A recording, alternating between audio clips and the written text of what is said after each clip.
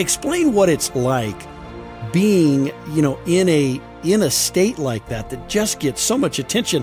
You're probably tripping over candidates and reporters covering those candidates, I would imagine. The joke we make is that towards the end of the election, you can't swing a dead cat without taking out 2 or 3 candidates.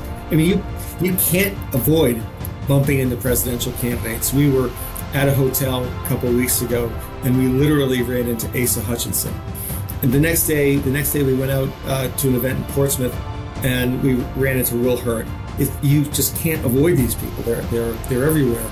And I think what it speaks to is just how much people are willing to give folks a shake, so that if you're running a strong grassroots campaign, you can break through and have an impact here in New Hampshire. But New Hampshire voters are also very strategic. For many of them, it's not their first rodeo. They want to make sure that their vote matters.